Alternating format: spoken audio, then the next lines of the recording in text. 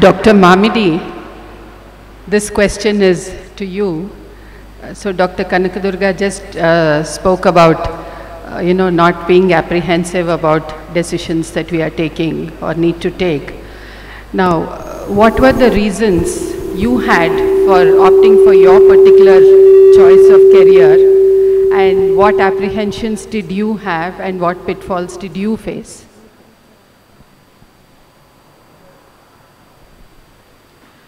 Dr. Mamidi is a clinical researcher.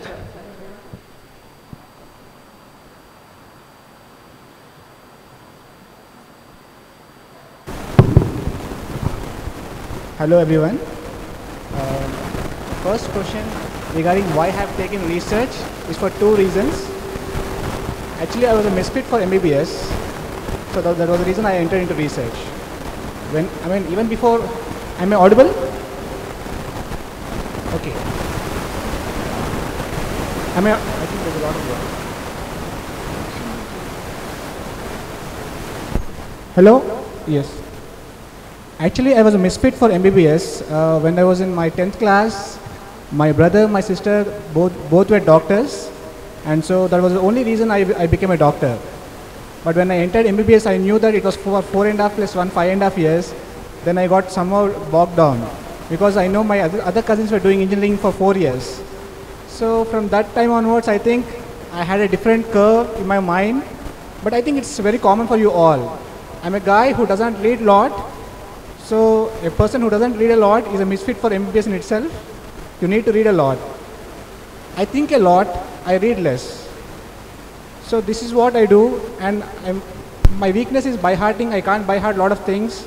I spend most time understanding things, and these are the two reasons why I actually have chosen research as my career, because I think I have a lot of upper hand in research. I think myself to be a very good thinker in reasoning why exactly a certain disease process works.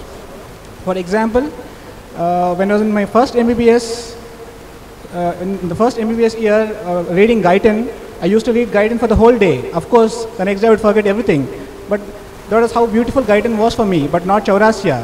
I could never turn one page, and I know Paripalli Madam was our assistant professor then, and I would always go backside.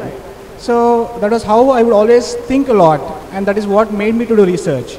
In an example of physiology, I would give an example. Could you tell me why nature has chosen sodium to be an extracellular ion and potassium to be an intracellular ion? Does anyone know why nature has chosen that? Yes? Life started in aquatic, sodium, I think in the periodic table, potassium comes first or sodium? Sodium comes first, isn't it? Sodium is smaller than potassium. Yet, sodium is outside, potassium inside. It is very easy for the nature to put potassium outside and sodium inside because of small size. This was my thought, and I wasted 3 months for it. I was not reading any other thing just for this. So, this is how I get distracted if I don't understand things. The reason I tell you is not because of the small atomic size, it's because of ionic charge ratio. Because both have 1 plus ion, but the mass of potassium being smaller, it attracts more water molecules. The final result is that the hydrated potassium size is actually smaller than the final hydrated size of potassium. So I took 3 months entirely just to understand what this was. So I wasted a lot of other things. So in an MBBS career with a lot of competition, you can't do those things.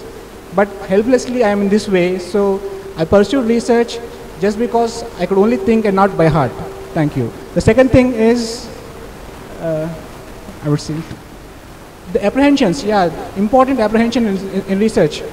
I think most of you know, in US, they're very, very clear. Why do you want to become a doctor? You want to earn money. It's very straightforward there. In here, we are a little complicated. I don't know why. When they say that most students in United States do doctor, do lawyer just for earning money. They're very clear about it. There's no two ways about it. In India, we think about other nation, everything else. I mean, it's all important, but I think we are just a little unclear. Like, that's why I think you are here. So what I say is that my apprehensions is that my brother being a GP in United Kingdom was telling me, why are you doing in research? Come to UK, you'll earn a lot more money. Yes, that was true. I had a different reason. I wanted to be with my family, with my mother. I always missed my mother right from my childhood. I was away from my mother for almost 20 years. There were different reasons. But what he was telling me was that, so the only reason convincing me was the passion I had for my subject, the nutrition, especially child nutrition. I was so engrossed in understanding why child nutrition happens that I spent entire 3 years for that. But of course, I was paid for it. It's not that I was just doing only research. So these are the two reasons why it kept me, despite my brother saying me that come to abroad, earn a lot of money. I think I had a passion for child nutrition, and it stuck me for 3 years. Luckily, the director then was very kind to me, and he promoted me as scientist. So that's how I'm at NIN. And regarding whether to make a decision about career, as I said, family being the most important thing, I stayed back here. Thank you.